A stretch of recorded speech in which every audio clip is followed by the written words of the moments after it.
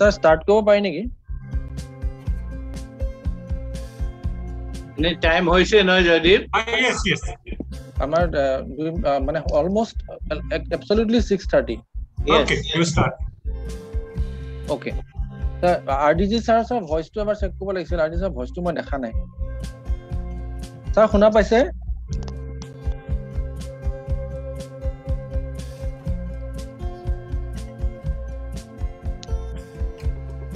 Are join কৰিছে নে? Sir join কৰিছে মই ভিডিওটো পাই আছো অডিও পোৱা নাই Okay. এবাৰ জাস্ট হেৰি কৰি লোৱা তাকেতো গোস্বামী sir শুনা পাইছে মোক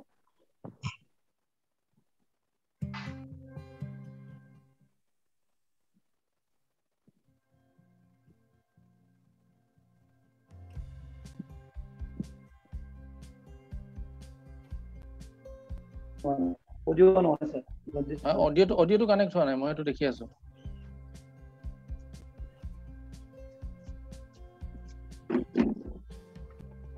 আপোনাৰ অডিওটো হেৰি হোৱা নাই অলপমান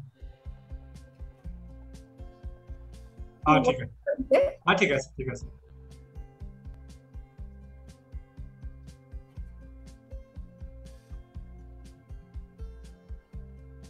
আজি স্যার অডিও চেষ্টা কৰি আছে হৈ যাব আমি স্টার্ট করব okay sir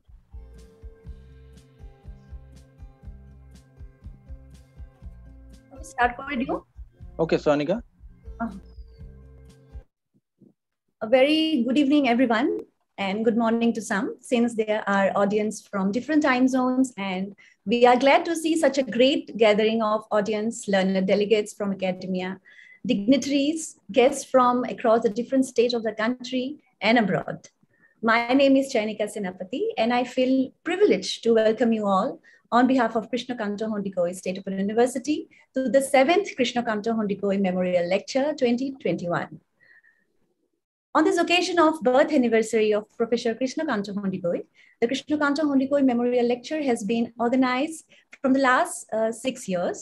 And like the last year, this year also due to COVID-19 pandemic situation, we are organizing this special occasion in a digital platform. And to grace this occasion, indeed, it's a matter of great pride and privilege to have here with us Sir John Daniel, Chancellor, Exenda School of Management, Vancouver, Canada. Before moving further, here I would like to inform that there will be a question answer session just after the presentation of the memorial lecture. I request all to post your queries or questions, if any, in the chat box so that we can take it later on in the question answer session. And also, if anybody wants to put their question in Assamese language, they can do so and we'll get it translated in English.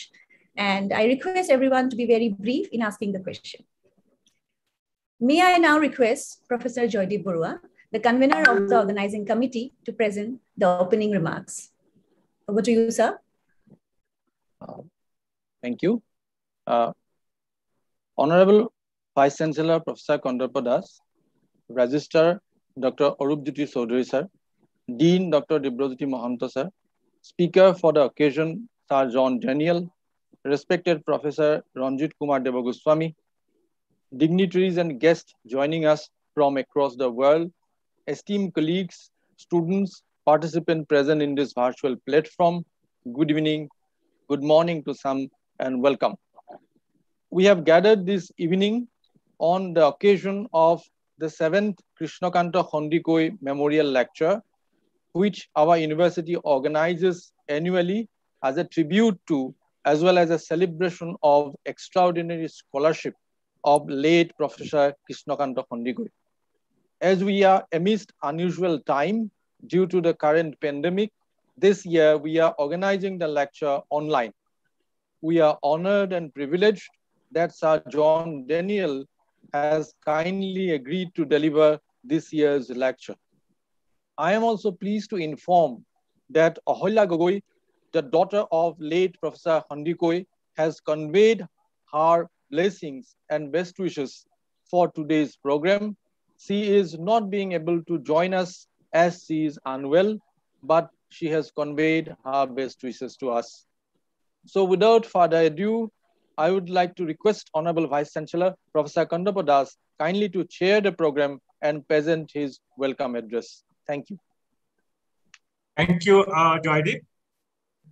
Speaker of the memorial lecture, Sir John Daniel, Vice Chancellors and esteemed participants of various universities across the globe, Professor Ranjit Kumar Debogoswami, former Vice Chancellors of the university, faculty members, officers, employees, research scholars, learners of the university, esteemed participants, ladies and gentlemen. Welcome. Good morning to you all participating from Canada and US. Good afternoon to our esteemed colleagues participating from Europe, and good evening to all from India and other parts of Asia. I can see our colleagues from Indonesia, Malaysia, and Hong Kong and Japan. It is indeed a privilege for me to welcome you all to this memorial lecture organized on the 123rd birth anniversary of the legendary scholar Krishna Kanta Handiqui. The Krishna Kanta Handiqui State Open University has been organizing this lecture in memory of late Krishna Kanta Handiqui, a renowned Indologist, extraordinary erudite scholar, educationist, and linguist, in whose name the university was established. This is the 7th lecture in the series, which had to be held online due to the situation arising out of the current pandemic. The idea of this memorial lecture is to have an occasion for inviting eminent scholars in various fields and to engage with deliberation on a topic of relevance and interest, which can generate new ideas, imagination, and academic enthusiasm.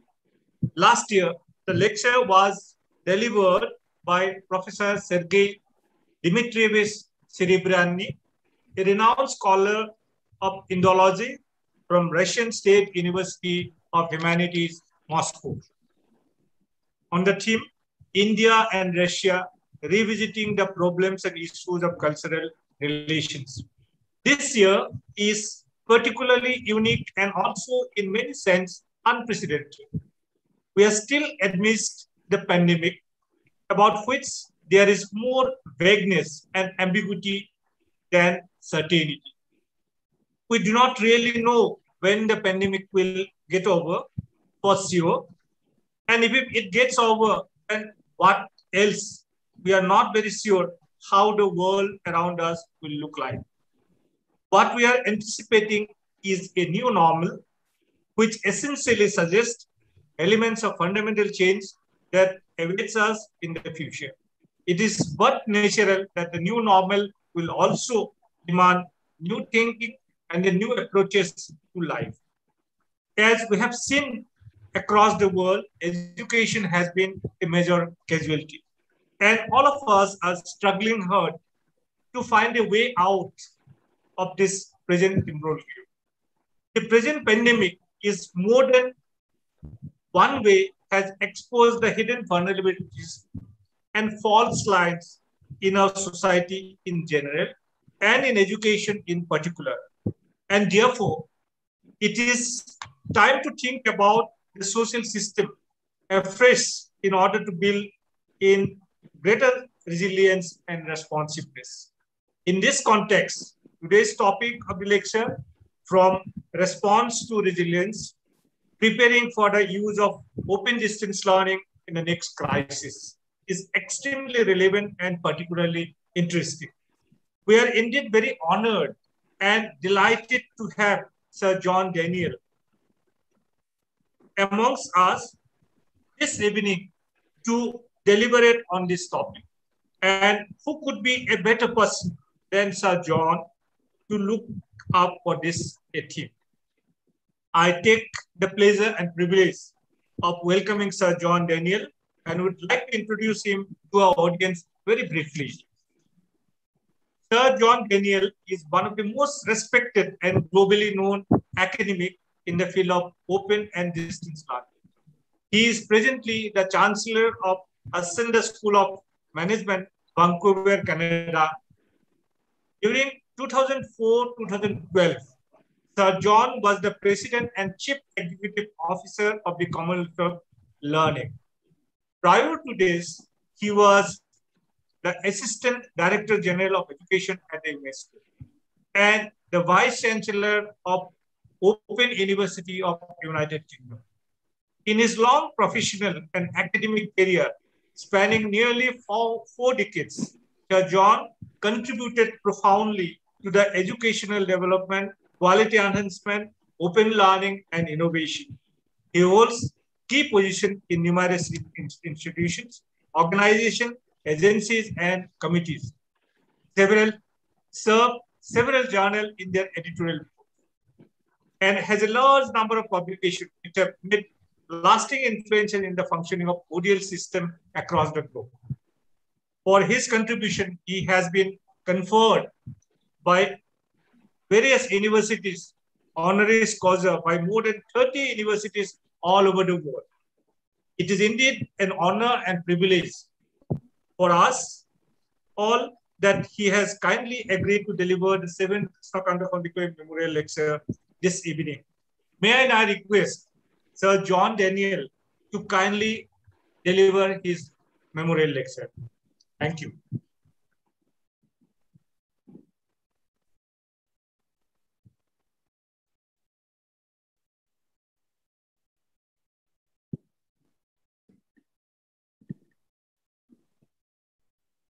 Before moving further, thank you so much, sir. So before moving further, we would like to release the university newsletter.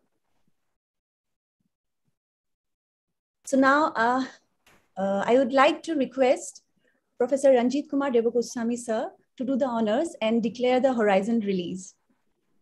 This is the newsletter, Horizon, Volume 50, Number 2, 2021. Okay, I have great pleasure in releasing this issue of the Horizon.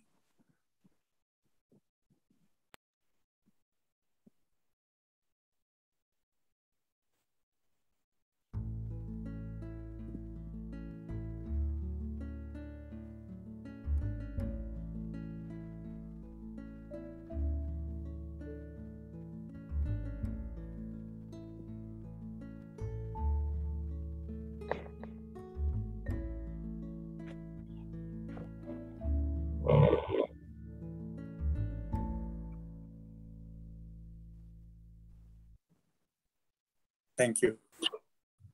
Thank you so much, sir. So we would like to hear a few words from you briefly, sir. I'm glad that I could be here today with you. And I think we will be able to read this issue of the Horizon with pleasure and profit. Thank you all. I congratulate all those associated with the production of this newsletter. Thank you. Thank you so much, sir. Thank you. Now, I would like to request Sir John Daniel to take over the platform and deliver the 7th Krishna Kanta Handiqui Memorial Lecture on the topic From Response to Resilience, Preparing for the Use of Open and Distance Learning in the Next Crisis. Over to you, sir. The platform is all yours and we look forward to listen to you. Thank you very much and good evening to you all. It is a great privilege to be asked to give the 7th Krishna Kanta Handiqui Memorial Lecture, and I thank Professor Kandapa Das for his kind invitation. And I regret that this awful pandemic prevents me from being with you in person. During my career, I have made many visits to India, but never to your beautiful state of Assam. One of my very first trips to India in the early 1980s, I went to Hyderabad to visit the great Professor Ram Reddy, who had set up the Andhra Pradesh Open University in 1982. After he moved to establish the Indira Gandhi National Open University in 1985, I met him regularly, and it was a great privilege to be honored with him by the International Council for Distance Education only a few months before his untimely death in 1995. I have been associated with the Open Universities of India for almost 40 years as president of the International Council for Distance Education, as Vice Chancellor of the UK Open University, as Assistant Director General for Education at UNESCO, and as President of the Commonwealth of Learning. It is a particular pleasure to speak today in honor of Krishna Kanta Handiqui. I feel a great affinity with this wonderful scholar after whom your university is named. We both attended Oxford University, and we both moved from there to the University of Paris. We both became vice chancellors of universities. However, we responded to those experiences in different ways. Professor Krishna Kanta Handiqui became a great linguist, knowing over 10 languages, whereas, although my French is fluent, my knowledge of German, Italian, Russian, and Spanish is only rudimentary. On the other hand, he described his 9 years as Vice Chancellor of Guwahati University as a sterile period. But my 11 years as Vice Chancellor of the UK Open University were the most exciting and rewarding period of my career. He was a great scholar, whereas despite my 400 publications, I am at best a practitioner scholar who tries to reflect intelligently on his experience of leading and managing universities. And that is what I shall do today. I wonder how Professor Krishna Kanta Handiqui would have reflected on the state of higher education in India today. My title, as you've heard, is From Response to Resilience, Preparing for the Use of Open and Distance Learning in the Next Crisis. And to this, I have added a subtitle, which will be open back in OEM. We are slowly leaving behind us the savage crisis of the COVID-19 pandemic, which required rapid responses from higher education institutions around the world. Now, we need to prepare for the next crisis, which will surely come.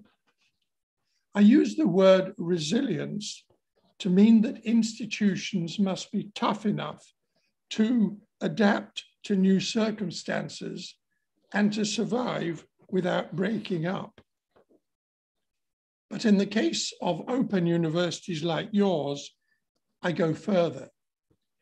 Your challenge is not merely to survive COVID-19 and future crises, but to remain at the leading edge of the adaptation of higher education to changing technologies and to society's evolving needs. That is how I interpret the significance of the word open in Krishna Kanta Handiqui State Open University. The history of distance education will be a thread running through this talk, and it will lead us to the present day, when the COVID-19 pandemic has stimulated considerable expansion of distance learning, although much of its spread should better be called emergency remote teaching. What has been the impact of the pandemic? It has been both good and bad. The good outcome of all the remote teaching of the last 18 months is that millions of students and teachers on school and university campuses have acquired some experience of distance learning and distance teaching, and many have come to appreciate its advantages.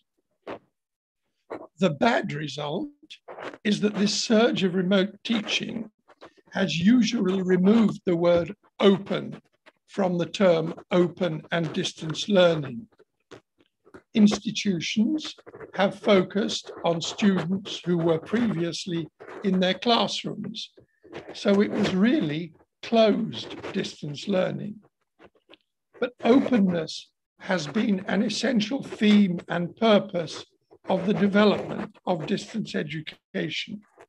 And it is vital that we put that inspiring word open back into open for distance learning. I start with some history. Most of you are familiar with the narrative, but many people who first experienced distance education during the COVID-19 pandemic assume that ODL began with the emergence of the internet in the late 1990s. It really began much earlier, and the principles of good distance teaching that have been developed over more than a century are equally valid today, although they are often forgotten until bitter experience reminds teachers and institutions about them.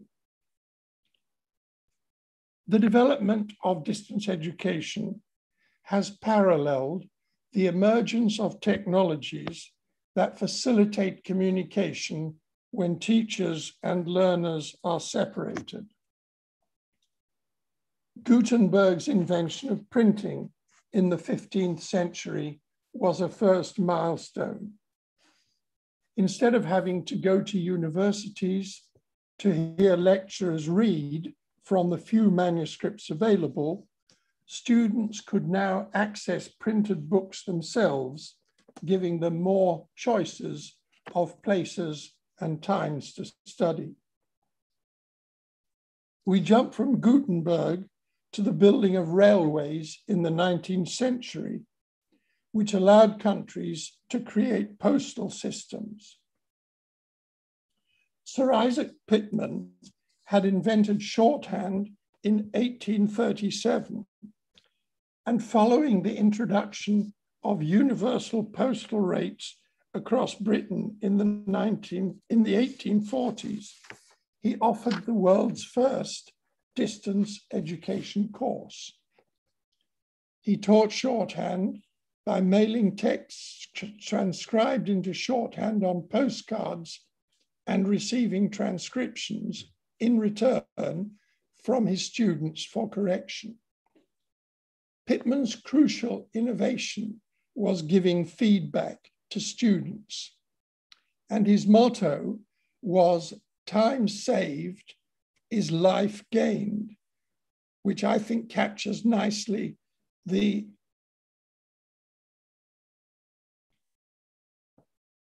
advantages of both shorthand and distance education.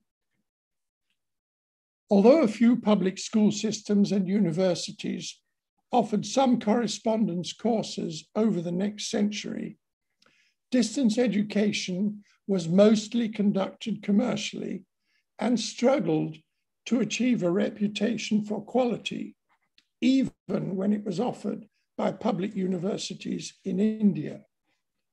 But that situation changed dramatically with the creation in 1971 of the UK Open University. The UKOU's inspiring slogan, "Open to people, open to places, and open to methods, and open to ideas," springs to mind when we think of that great innovation. But please note that the driving motivation of Walter Perry, the founding Vice Chancellor of the UKOU, was to improve the quality of teaching in all universities. Before coming to the UKOU, Perry had been Deputy Principal of Edinburgh University, where he observed that the quality of teaching in campus universities was usually dismal. He believed that if the Open University could be an exemplar of good teaching, it would raise the level of teaching in all universities. Think about that. Is KKHSOU an exemplar of good teaching today? Are the campus universities following your example? So what did the UKOU do differently? Perry considered that its most important innovation was the course team. As the UKOU website puts it, and I quote, "Modules are developed by multidisciplinary course teams comprising first, academics, educational technologists, and media specialists contributing pedagogic and technical expertise. Second, respected academics from other universities working alongside OU colleagues. Third, external examiners." And it continues, "This model helped to build the university's reputation for innovation, rigor, and quality, and has been adopted by distance teaching institutions worldwide." End of quote. Perry once said that the UKOU had institutionalized innovation, and he believed that the course teams were the key driver of its constant renewal. When I used the word open earlier to mean the capacity to adapt effectively to new challenges, this constant renewal is what I meant. Does KKHSOU have mechanisms for constant renewal? Now, while Perry sought to improve the quality of teaching, others saw openness as the UKOU's radical innovation.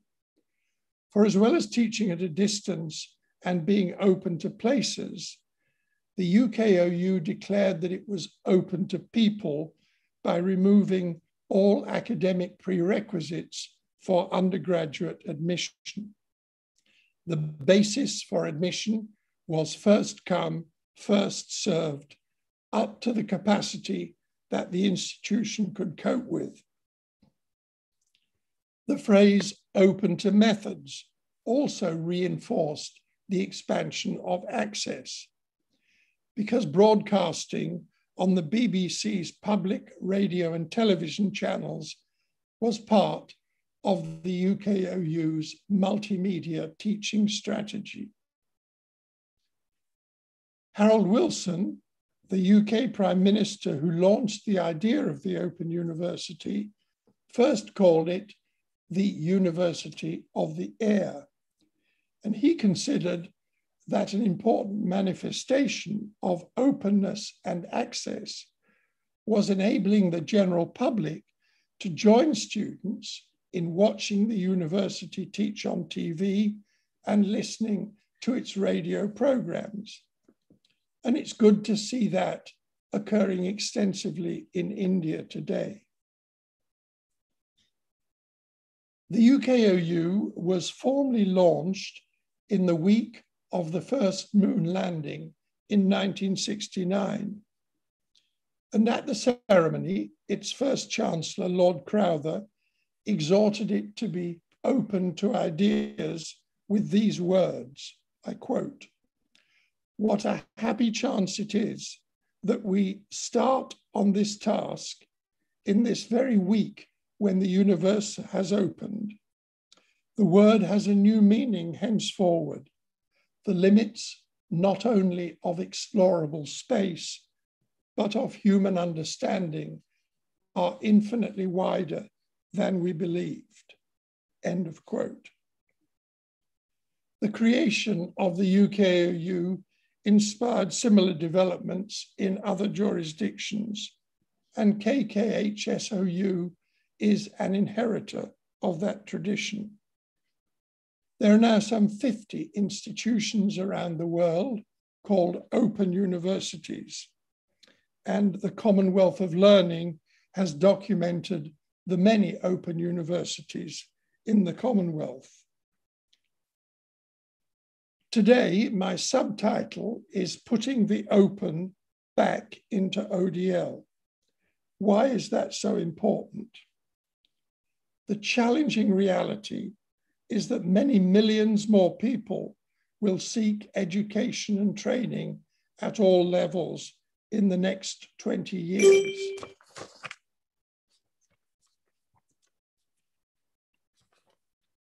When I served as Assistant Director General for Education at UNESCO, my most important task was to give new impetus to the campaign for Education for All that began in 1990 and had been given fresh momentum by a World Forum held in Dakar, Senegal in 2000.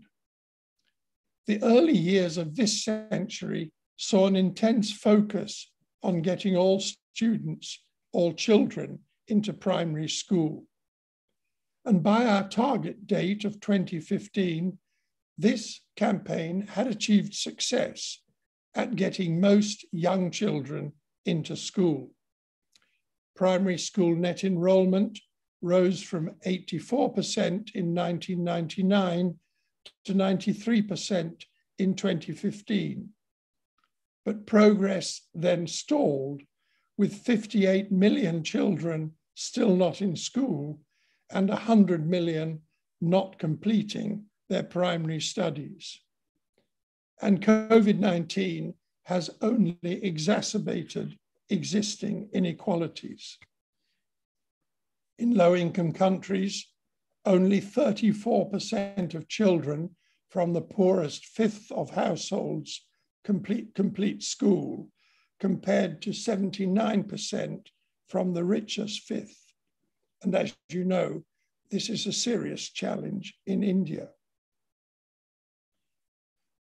The primary education campaign revealed, however, that universal secondary education would be a much more challenging goal.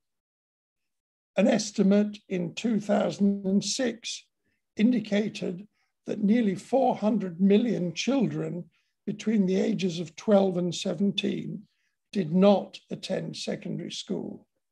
And that figure was still 200 million in 2018. So schooling remains a huge challenge. The UN estimates that in 2030, over 200 million children will still be out of school. Now, India is a world leader in developing solutions because you established a national open school in 1989. Renamed the National Institute of Open Schooling in 2002, it became an apex body for distance learning with responsibility for facilitating the development of a network of state open schools. The NIOS has been very successful. It has 2.2 million pupils and admits another 350,000 annually. All this with a central staff of only 250 for over 2 million pupils. The tutors and mentors who support the pupils work in 11 regional centers and 3,260 study centers located in accredited institutions of various kinds all over the country. However, the situation of India's state open school is mixed. 10 years ago, a report on them concluded, and I quote, "Taking an overall view, one cannot escape the conclusion that with very few exceptions, the state open schools resemble atrophied limbs of the state education department. They are like rudderless ships set adrift in a sea of low morale. And this is a poignant situation when one considers the immense potential of state open schools to bring about a sea change in the social setup and improve the well-being of the underprivileged people." End of quotation. Now, you will know better than I whether this assessment is still true, but I note 2 points. First, it is not easy to establish an ODL institution that can function at scale with a hugely diverse body of pupils. But second, we need these open schools to be successful to help people acquire the skills and knowledge to lead fulfilling lives. And this is why we must put the open back into ODL. Distance education at scale is necessary because growing numbers of people worldwide, numbering in the hundreds of millions, have no access to the education and training that might help them enjoy better lives. 3 key areas of need are secondary schooling for the hard to reach, tertiary education, and new skills and knowledge for coping with the post-pandemic world. Goal 4 of the UN's Sustainable Development Goals embraces all these themes. It states, and I quote, ensure exclusive and equitable quality education and promote lifelong learning opportunities for all. It includes 7 targets, and we note 2 in particular. 4.1, ensure that all girls and boys complete free, equitable, and quality primary and secondary education, leading to effective and relevant learning outcomes. And 4.3, ensure equal access for all women and men to affordable and quality technical, vocational, and tertiary education, including university. Each target covers hundreds of millions of people, and I've already talked about target 4.1. Target 4.3 is about access to tertiary education, which did not figure at all in the Millennium Development Goals of 2000. Its inclusion in the more recent Sustainable Development Goals reflects government's increasing understanding of the contribution of higher education to economic and social development. With larger numbers completing secondary school and societies becoming more complex, demand for tertiary education has grown rapidly. Official estimates of the future demand for tertiary education have usually been gross underestimates. Nearly 30 years ago, in my book, Mega Universities, I wrote that, quote, population growth is outpacing the world's capacity to give people access to universities. A sizable new university would now be needed every week merely to sustain current participation rates in higher education. New institutions are not being created at this frequency, so a crisis of access lies ahead, end of quote. In this century, the demand for tertiary education has continued to accelerate. Global enrollments are predicted to grow from 250 million in 2020 to nearly 600 million in 2040. And this assumes that enrollment ratios worldwide will rise from 2,700 per 100,000 of population to 6,500 per 100,000 population. Participation rates will grow everywhere, with the share of the population educated to degree level reaching around 50% in countries such as Canada, Finland, Singapore, and South Korea by 2050. Although these projections were made before the COVID-19 pandemic, its fallout seems likely to increase demand further. However rapidly campus institutions may grow in response, open distance learning at scale will be a major component of the solution, not least because the global response to climate change will favor education systems that are less carbon intensive. And that poses a challenge for open universities like yours, because technologies and expectations have evolved since the creation of the UK Open University 50 years ago. In particular, that means the internet, which, unlike earlier distance learning media, was seized on by campus institutions when they had to teach remotely. The challenge for open universities is to use this newer technology appropriately for their own students. But appropriate technology is a moving target.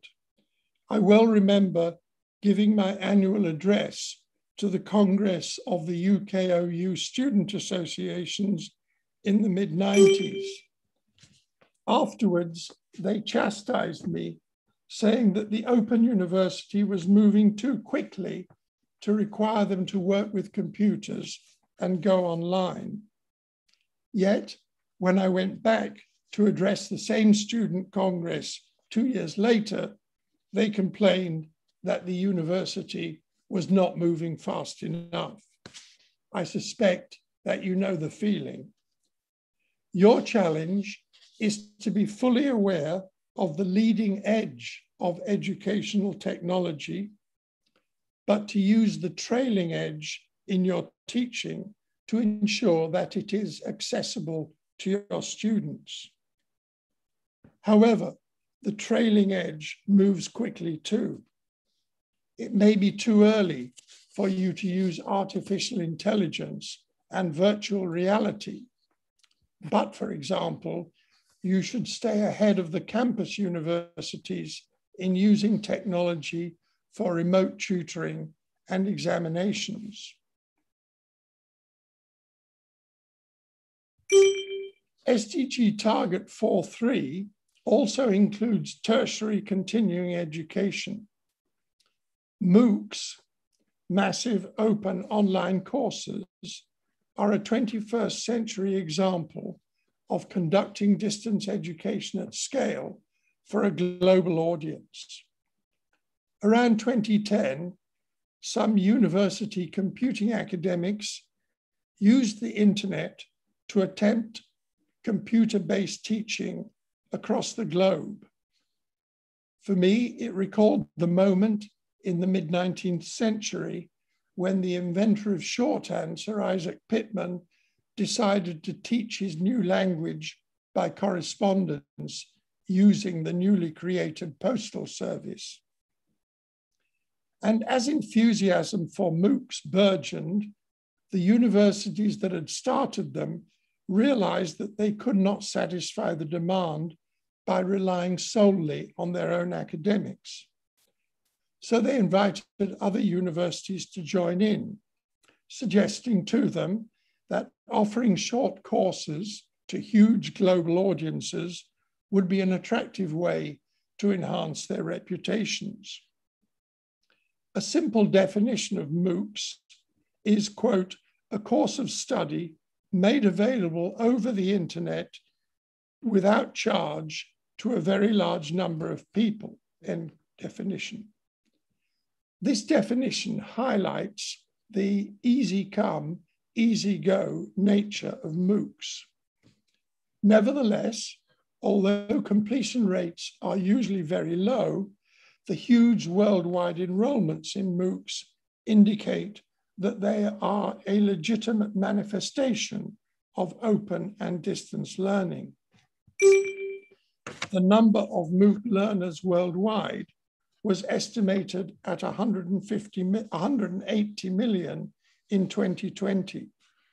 They were studying some 16,000 MOOCs offered by nearly 1,000 universities. And 1/3 of all learners who ever registered on a MOOC platform did so in 2020, which was evidence of the pandemic-induced surge of interest in free online learning. Another example of this was that the UK Open University saw the number of visitors to its Open Learn website of 1,000 free courses jump from 8.9 million in 2019 to 13.6 million in 2020. And surveys showed that 1 in 7 UK adults started an online course during the pandemic, which is a huge number. I've urged you to become more resilient and to be open to new trends. Here is the final one that I will mention. The pandemic has greatly increased public interest in open and distance learning. It has also led to a demand for shorter courses on newer topics that can be taken at any time at the learner's convenience.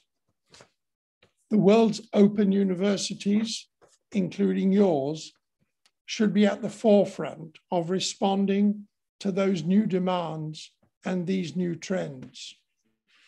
So in closing, I pay homage once again to the memory of Krishna, Kanta, Handiqui, and I leave you with the inspiring founding slogan of the UK Open University: to be open to people, open to methods, open to ideas, and open to places. Keep that in mind, and KKH SOU is assured of a bright future. I wish you well. Thank you.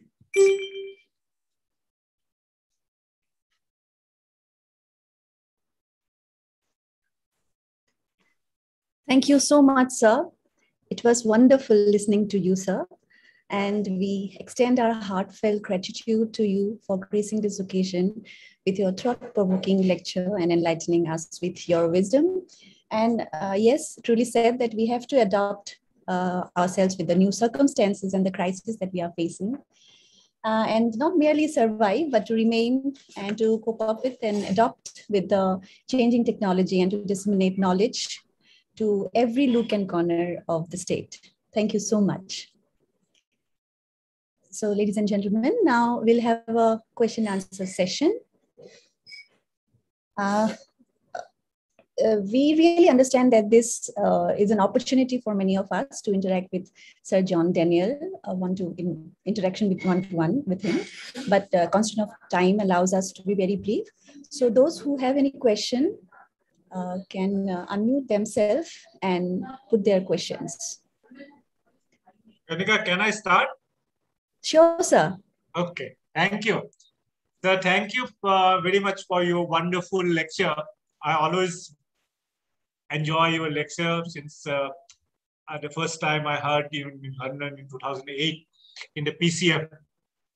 As a response to the pandemic crisis, our university tried our best to innovate new ways.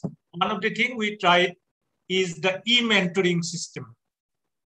We tried to form groups in WhatsApp and Telegram, assign those groups to our faculty members to mentor them academically and also in all other ways. So I understand the UK Open University was the pioneer in this type of mentoring. I would like to just request you, can you just little bit tell us about experience of UK Open University? Also, I understand in South Africa, this experiment was done on e-mentoring. How we should go ahead, how we should proceed from your experience. Thank you, sir. Yes, well, of course, when the Open University began, one of the conclusions that Walter Perry and his team had was that the low reputation of correspondence education was partly due to the fact that there was very little feedback and tutoring to the students. So they set up a very extensive network of tutoring in those early years. They created 13 regional centers, which in some ways mini universities in their own right. And those regional centers organized a very large staff of part-time tutors who would offer the chance to meet groups of students. It was usually one tutor for every 25 students. The meetings were optional and voluntary. They were not compulsory, but students who wanted to could go along in an evening once every 2 weeks or so and meet their tutor for a session of discussing the course materials and so on. And this, I think, had a huge impact on the success of the Open University. Over the course of my 11 years as Vice-Chancellor, I spoke to 50,000 students as they came across the stage to receive their degrees. And as I talked to them, time and again, the students would say to me, the thing that got me through the Open University, that helped me to succeed in this very difficult way of getting a degree, was my tutor.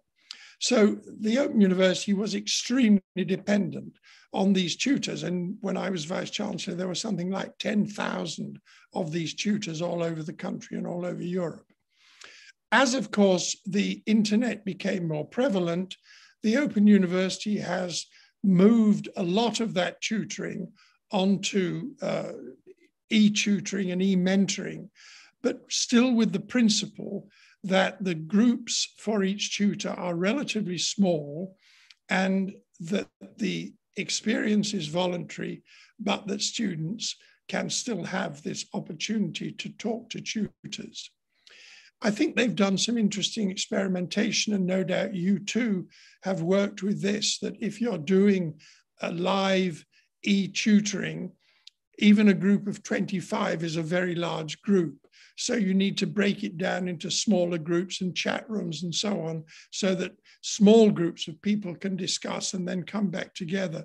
So I think there's a whole emerging technology of using these e-mentoring techniques to do tutoring. But I think the conclusion is that it is still very important. And what really distinguishes, to my mind, a good open and distance learning from low quality open and distance learning is this possibility of feedback and interaction with students.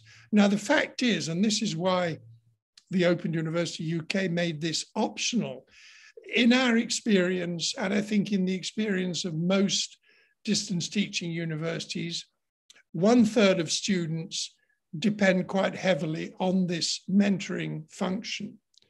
1/3 of students, they don't need it at all and they hardly bother with it because they're good independent learners. And the other 1/3 are somewhere in between, will use it sometimes, but not all the time. But if you are trying to be open and increase not just access, but access to success, then I think it is very important that this facility be there. And it's, I think, important as you do this to operate by trial and error, to try things, to encourage your faculty and your tutors to use these e-mentoring platforms in different ways to find what works best and what gives the students the best experiences. And of course, these platforms are evolving all the time. So what was possible 2 years ago is less than what is possible now. So conclusion, mentoring, tutoring is a very important part of a successful open and distance learning institution. Thank you, sir. Thank you, sir. So there is one question raised by Dr. Ritimoni Bordoloi. So she has asked, in what way the human pedagogy can be used as a part of the resilient education approach in this current as well as future crisis? Yes, well, I think what we have to remember is that learning is often more about what the student does than what the teacher does. indeed, I was talking just now about tutoring at the Open University. We insisted that all tutors went through quite a rigorous training course in how to be Open University tutors. And the really interesting part was that even those full-time faculty who had developed the course but wanted to be tutors somewhere on that course had to go through this course, because the whole point of tutoring was not to give another lecture and teach the whole thing over again, but to draw out the students and find what they were having difficulty with and what needed to be discussed further. So I think the role of tutors is to mediate between the course materials, which are presumably reasonably self-sufficient, and the students' understanding of them. And it's by getting students to do things that you bring them out. I often joke, perhaps, that Oxford University, which I attended, is fundamentally a distance teaching institution. Because at Oxford Universities, the lectures are not considered important at all. They're all optional. And you're meant to go along the first week and see which ones are interesting and drop the ones that you don't like. But what you have to do every week is to write a fairly significant essay on a subject given you by your tutor, and then go and present that to your tutor. So what I'm saying is that the onus is thrown back on the student to do the student's own learning, because that's the only learning that really counts. So I think when we talk about pedagogy in open and distance learning, we've got to remember that the whole concept is not the teacher teaching, but the institution organizing a system which obliges the student to do work that shows their understanding, and then a system that enables tutors and faculty to correct and improve that understanding so that the student moves on. Thank you, sir, for your insight in the question. So there is one more question from Associate Professor Dr. Andy Liu. Dr. Andy Liu has asked, with the advent of technology, how do you see the evolution of self-instructional or learning materials in years to come?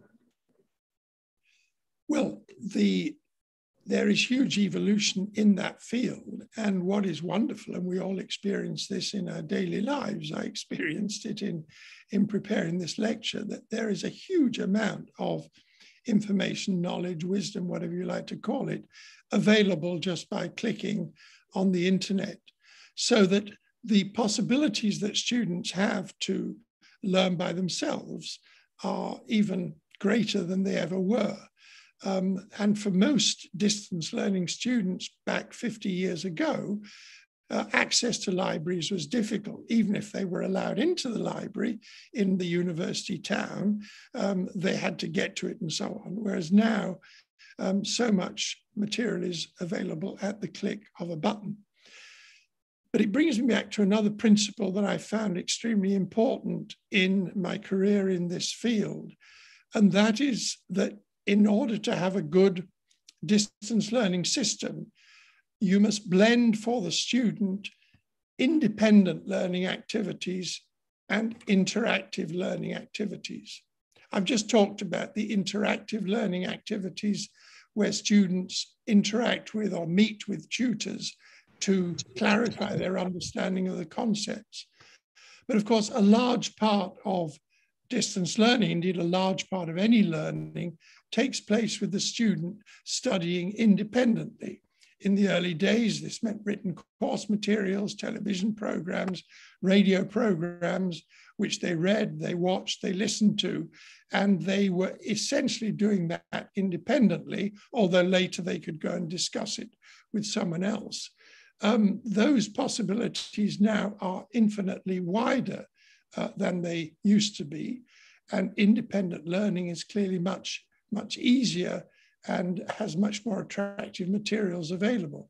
Nevertheless, I believe that in order for many students to anchor that independent learning in a deep understanding of the material they're studying, some kind of interaction with other people is necessary. It doesn't necessarily have to be with a tutor, because I think one of the significant advantages of the tutor groups is interaction between the students themselves, because often a student is better at explaining to another student a concept they're having difficulty with than a tutor for whom the concept has always been very obvious. So that's another dyad, if you like, dichotomy that I think you have to be conscious of balancing out: independent study and interactive study. The challenge for you as an open university is that the independent study is essentially is a low cost. Adding another student to read course materials, to go and look at a website, costs almost nothing. But of course, the moment you're putting more human beings in the system as mentors, whether it's electronically or face-to-face, you are adding costs. So to make a viable open university, you have to balance the independent learning and the interactive learning in a way that produces a viable structure from a cost point of view. But that, of course, has been done by many institutions. Thank you, sir, for addressing the question. So there is again a very interesting question raised by Dr. Bhaskar Sharma. He's the assistant professor in economics, KK Handiqui State Open University. He has asked, just like many countries have constitutionally declared right to education and right to information to their citizens, do you think the next thing is to adopt right to quality net connectivity? The current pandemic suggests such as urgent need is there, even to promote quality education through the use of technology. So what is your view on this issue? Yes, I think there have been some very bad consequences of the pandemic, not least the fact that it has increased existing inequalities. However, really leading off from that, I see around the world governments realizing that one of their key challenges for the future is to make accessibility to the internet, to make connectivity widely available in the community. And I think that is going to be a major emphasis of many governments. Of course, technology is marching on rapidly, so that becomes much easier than it used to be. And indeed, if you look at around the world, often the exploration of new ways of using connectivity have been done better and more energetically in countries in Africa than in countries in the West. Online telephone banking has grown faster in a country like Kenya than it has in Canada. So I do believe that that is one consequence of the pandemic which will be beneficial, because governments have realized, I mean, even just for the problem of getting government information to people, that if people are not connected in any way, that becomes much more difficult. So yes, I'm personally, I've worked in the United Nations system at UNESCO. I'm always a little hesitant, a little doubtful about the value of declaring something a right. It's very easy to declare something a right, but it's much more difficult to actually make it effective. I mean, there are lots of declarations. Most countries have resounding statements about human rights in their constitution, but you only have to look around the world to see that many countries are not really taking any notice of those declarations. Nevertheless, at the end of the day, if something has been declared a right, it does give the citizens a chance to go back at the government, mount legal challenges and say, listen, you had a right to this and you're not providing it. You said that we had a right to universal primary education, and yet there is no school in our neighborhood and the teachers aren't showing up for work and so on. So yes, I think it is quite useful to declare new rights, but that doesn't take you anywhere unless there is energetic work to make sure that it is possible for people to exercise those rights. So having very good connectivity and Wi-Fi is fine, but unless you have a device that can connect to it, it doesn't take you very far. But that is one area where I do think the pandemic will have achieved some useful and lasting change. Thank you, sir. There is one more question from Dr. Prosenjit Das. He's the Associate Professor in English, Krishna Kanta Handiqui State Open University. He wanted to know that how can the industry-academia relationship could be seen as the basis of a resilient education system to mitigate the present economic crisis in the country like India? Yes, I mentioned this at the very end of my talk. Many people, and very many people in India, were thrown out of work by the pandemic. They will be returning to work, and the evidence so far seems to suggest that economies are picking up much faster than anyone expected. But they will probably pick up in slightly different ways. It won't be the same economy as it was before. And already, I'm told, in some countries, there are huge skill shortages, many jobs vacant because there's no one to take them, while at the same time, there are many people who are not employed. So the last part of my talk, where I talked about short courses and things that you could take quickly, didn't take long, got you some kind of a skill, these will be more and more important. And I think that you at KKHSO, you have got to decide to what extent you want to get involved in that. Because even if you're not a vocational institution, there is probably a role, given your technology and your powerful way of getting to people, to look at micro-credentials, short courses. But in order to do this effectively, you clearly have to work with the industry. It's the IT industry that knows what it needs in terms of people with new skills and can help you design those courses, so that many of the people doing this are using people from the industry to determine what the course should be. And these courses will not last forever. They're short courses, you offer them. Next year, it has to be a slightly different course because technology has changed. But there is, as we saw during the pandemic, a huge demand out there for easily accessible, partly online learning experiences that very quickly give you some new skill. I mean, the one we all talk about is coding, but there are lots more skills than coding that people are looking for. And that is, I think, something that open universities can be particularly good at. I know the UK Open University has offered quite a number of new short courses to help people get back into the workforce. And those are not just on areas of, if you like, jobs and particular skills. They found that there's a terrific demand for short courses on managing your personal finances, because the pandemic obviously had a huge impact, and often a very bad impact, on people's personal finances as they lost work and so on. So there are all kinds of opportunities to find subjects that people want to study, but they want to study them now. They don't want to spend 2 years over it. They want to spend a week or 2 or 3. And this is an opportunity that I think you should be looking at very seriously.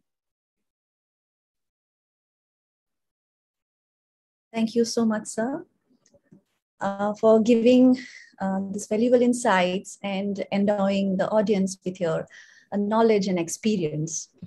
And thank you so much for being a part of the 7th Krishna Kanta Handiqui Memorial Lecture. So ladies and gentlemen, as we approach the winding moments of the 7th Krishna Kanta Handiqui Memorial Lecture 2021, may I now call upon Professor Orupjyoti Chaudhary, Dr. Orupjyoti Chaudhary, Registrar and Chairperson of the Organizing Committee, to please present the vote of thanks. Honorable Vice Chancellor and Chairman of the Organizing Committee and the program today, I take this opportunity to thank Sir John Daniel for laying down the philosophy of mainstreaming ODL from response to resilience with emphasis of a new philosophy in the form of responding to the crisis and making it in continuity and perpetuity to the form of resilience. And that is the spirit that may be described as the new ODL. We do observe, sir, that in the entire ODL system, there are a trend of alienation of the learner. At times, it is even the learner becomes the persona non grata. To address the situation, the Honorable Vice Chancellor of this university has placed before us the philosophy of total learning. In total learning, sir, it is a learner-friendly system, effective learner backup. Here, the benefit of doubt goes to the learner, and it is a learner centricity that is the symptom of the entire philosophy of total learning. Now, after the series of measures introduced by our university, sir, the learner is no longer the persona non grata, but the learner seems to be today is the interstellar luna minores, that is the sun around which the entire system of ODL revolves around. In KKHSOU, sir, we are all committed to this idea of total learning, which is the reflection of what it has been stated by you, with all the technological strategies, with all the new points in the offing, with the help of which the learner could be made quite comfortable in the system. I therefore request all of you to give us your active cooperation so that we can reach our goal. We can make a situation where the learner is in a friendly atmosphere. They can learn, they can achieve their goal, and we too could achieve the goal of total learning. So thank you very much, and for making this evening and for many this morning a wonderful one. I thank Professor Sir Daniel once again, and thank you very much.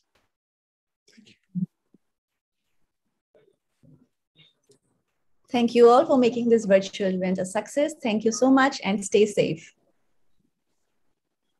Thank you. We come close to the station. So we close today's webinar. Thank you. Thank you all once again. Thank you.